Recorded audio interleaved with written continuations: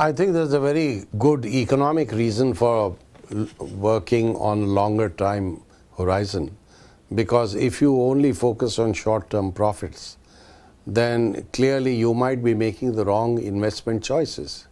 I mean, take the case of investing in housing. A house lasts 40 or 50 or 60 years. Now, if we make it inefficient in the use of energy, and 10 years from now the price of energy goes up very sharply, obviously you are going to suffer as a result, because you'll be incurring very high costs. On the other hand, if you make a slightly larger investment today and can construct an energy efficient house, then you would be benefiting over a period of time.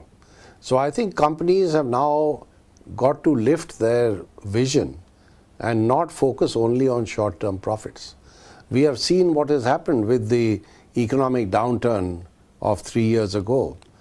That was driven only by short-term profits.